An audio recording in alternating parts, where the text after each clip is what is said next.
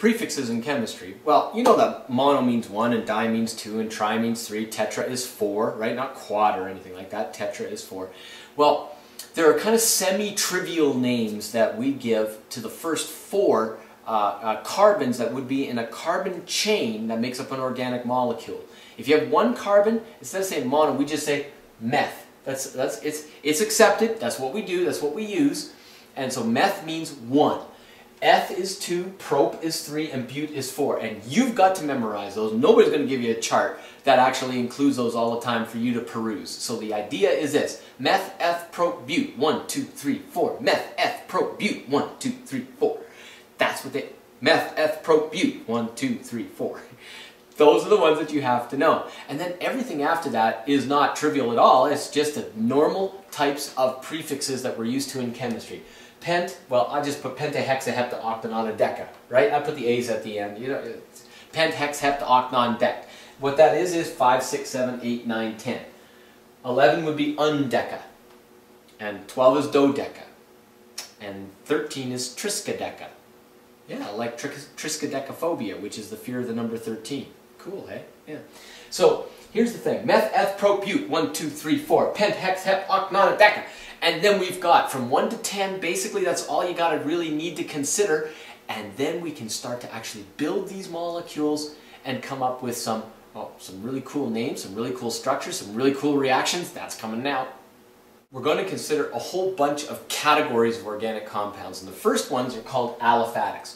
Those are going to be these straight chained hydrocarbons. So that's what aliphatics are, and they can actually be broken down into things called alkanes, alkenes, and alkynes, and also some cycloalkyl groups as well.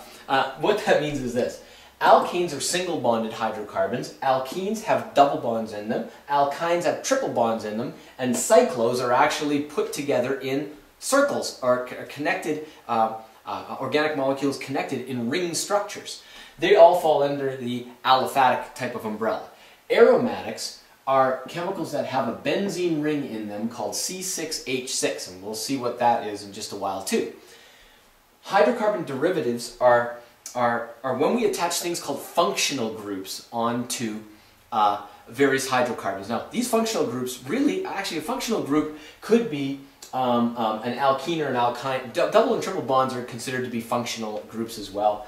And so are things like alcohols, which are OHs, and carboxylic acids, which are COOH, and esters as well. Those are functional groups that we are going to consider, as well as some other functional groups too, called amines and amides, ketones and aldehydes, things like that. Those are functional groups that make up something called hydrocarbon derivatives. And then there are halogenated hydrocarbons that are also functional groups, but the halogenation just means this. You know how chlorine, fluorine, bromine, and iodine are in group 17 of the periodic table, the halogens, right? Well, you can substitute those guys onto these types of chemicals to make halogenated hydrocarbons. And now we're just going to name and find ways to name all of those. Here we go, and we start with something called alkanes. Alkanes, again, single-bonded, chained hydrocarbons. How do we name those types of chemicals? Right. Well, the general formula for alkanes is CnH2n plus 2. Whatever number of carbons you have twice as many hydrogens and then 2 more. That kind of seals up the ends on either side of the hydrocarbon. So now, when you look at this formula right here, and you say, okay, got myself that Lewis diagram right there, where we've got obeyance of this general formula, 1 carbon, so we've got twice as many hydrogens plus 2 more. That formula right there, because it's got 1 carbon in it, is meth, and because it's single, well, it's not really single bonded to anything yet, but that hydrocarbon is called methane. And you all know that. That's CH4. That's methane. Okay, so what's the next one in this chemical family? Well, it would be C2H, how many? Well, twice as many plus 2. 4 plus 2 is 6. C2H6. That formula right there has a condensed formula, or structure, sorry, that's going to look like this, right? Or it's going to look like this if you write it out as a condensed structural formula. It's going to be CH3CH3. And the name of that is going to be ETH for F, that's 2 carbons. And because there's a single bond to those carbons, it's ane, and that's called ethane. Okay, so we've got methane, we got ethane. And now what do we got? Well, what's this again? Well, that's going to be propane. Why? Because that's got a CH3, CH2, CH3 there, and that's called propane. Now, what would this be?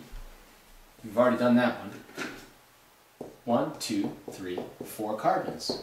So we put those on there. Now, you know what? To do these diagrams properly, you always have to put your H's on when you do it this way. Now, that's going to become tedious. I'm going to start to do line diagrams pretty soon, right?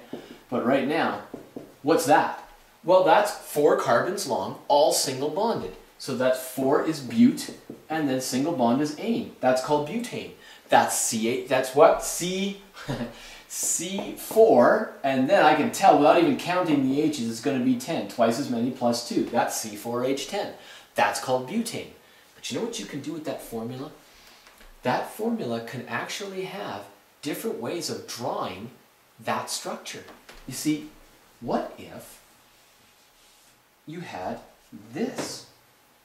A carbon attached here with a hydrogen here, here, and here. Now, you know, these hydrogens would be back in there, this would be pushed out. Hey, we're just drawing that as a flat Lewis diagram, not a real proper structure. But what's the deal with this?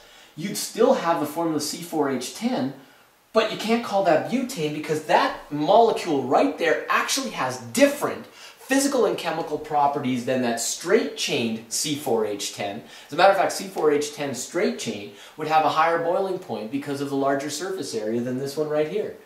This needs a different name. And because it's a different chemical, it needs well, it's not really a different chemical totally, is it? So the thing is, what you call this formula, as opposed to the one that we drew before, they are isomers of each other. Same formula, different structure, hence different name, called isomers. So butane has an isomer. And the isomer for butane is going to be, well, what do? You find the longest continuous chain of carbons and you name it after that. So watch this. The longest continuous chain of carbons. 1, 2, 3. Or 1, 2, 3. You can go down too for the longest continuous chain, you know.